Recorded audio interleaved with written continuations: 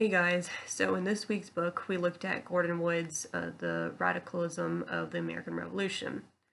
In response to the quote on page 7 about the American Revolution becoming the single most event that secured the democracy and freedom and all these things that we love about the democracy in America.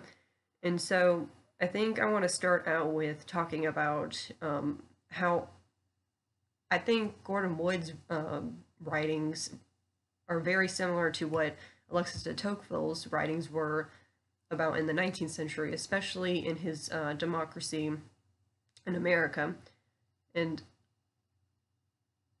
although he was a French political thinker and he came from an aristocratic family, I think that allows for what Gordon Wood was talking about in this book about a lot of these founding fathers, like John Adams, Hamilton,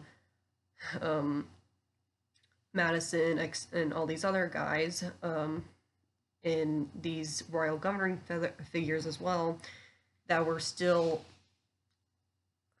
still had remnants of the old English ways of elitist society, how women should be treated, and all these other old traditional approaches were still engraved in their minds when creating the Constitution and creating these legal systems that were geared toward white men rather than giving equality to everyone else. And so I think also both of these writings resonated with the fact that they both discuss this move to a different political state, from a system based on an elitist monarchical belief system to a more democratic society. That still had, even though, and again, it's still, the American colony still had remnants of the elitist men, and so running the colony, and these regular people, everyday people, had to just submit to these ideologies. And I think that's where you see a lot of disconnect with people. And I think that's also a point that Gordon Wood was making in this book, that even though you have people that were very true to the government of Britain, they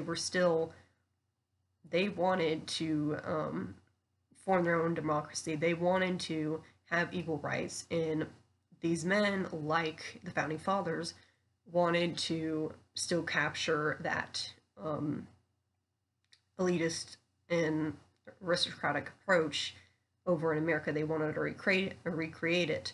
And so I think what Tocqueville was talking about as well, that he wrote about the issues of the people becoming running things based on their egos, and the branches of government were set up to avoid everyday people getting involved in the political schemes of how to govern people, what laws should be enacted, or what shouldn't be enacted.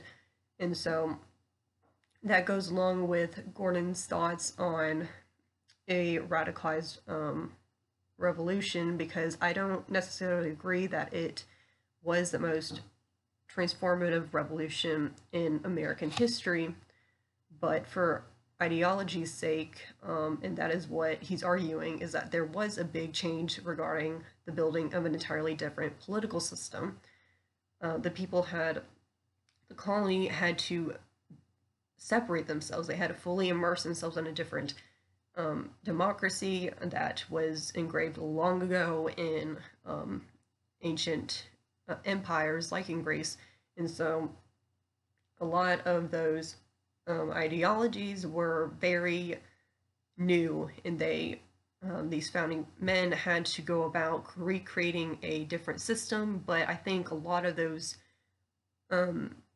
elitist ideas were still in mind. And so building upon that, those ideas served the basis for the founding of the new nation. And the founding fathers and the political leaders at the time of the revolution, um,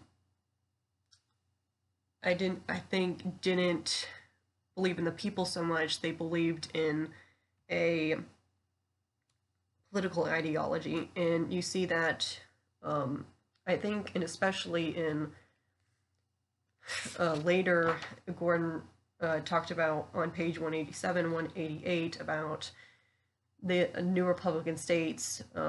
They wanted to, they were very suspicious of the traditional monarchical system that the founding fathers were setting up. And so in these states like in New Hampshire and North Carolina, they came up with their own state slogans that embodied a equality system.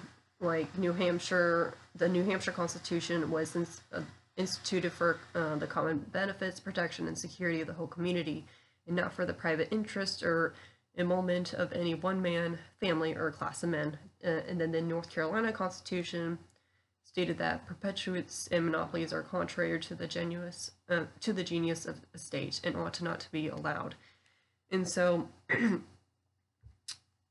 I think that the founding, these people were wanting to have those rights, and they wanted to create a system that not just regulated how they went about day-to-day lives, but they wanted to put themselves first. They wanted to put a society first above the individual, and that is not what the founding fathers had in mind. They wanted to put the individuals first. They wanted to have a government set up so that they could reflect an absolutist influence. And I think also you have the issues with the commercialization efforts, and a lot of these commercialization, industrialization early on, and these things were happening at the time of the revolution, and they I think they brought forth an issue in the system of the founding fathers. They saw these issues of the population growing too fast, and they saw these issues of people wanting to better themselves, but they didn't care about that so much. And so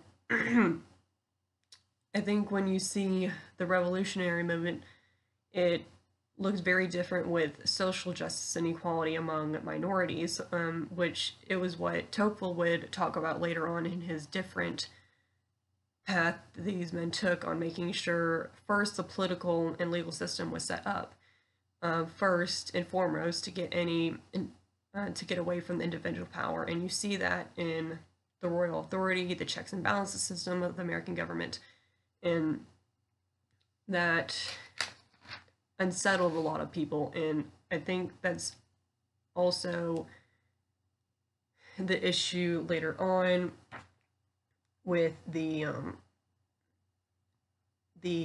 setup of the social lineup of the government. Like you have the social interactions between the poor versus rich, workers versus employers, and especially one specific category stuck out to me on page 175 was the patriots versus courtiers. And I didn't exactly know what courtiers were at first, but they're basically they have these titles that were either a birthright or bestowed upon them from personal connections. And so I think what Gordon was getting at was that this specific social interaction caused that political fragment to take place. These little pieces of issues that were going on, like this social issue between these two classes of ideologies, hurt the put a strain on how people reacted in relation to the forming of the American Revolution. And so you have also that economic factor, commercialization, and so, and also the social issues with minorities and the slavery issue as well.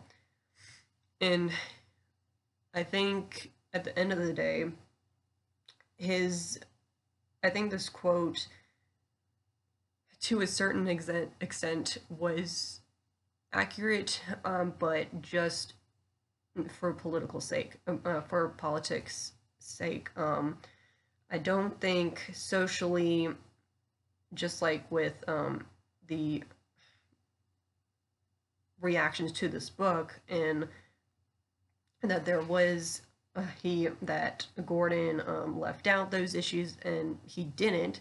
It's just that he didn't see them as what radicalized this movement in America for the American Revolution. And I agree with that, but then there's also, I just don't think that the American Revolution was the most radicalized movement ever in the history of the founding of the nation. I think there was also movements in later on in the 19th century and even in the 1960s and 70s with the civil rights movement and the suffrage movements, that women were the feminist movements and all these other social changes.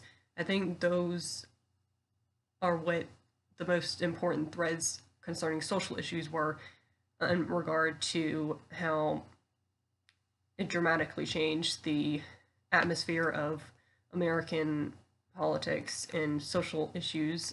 And so hopefully I answered this question to the full extent that I could, and I look forward to reading everybody else's posts.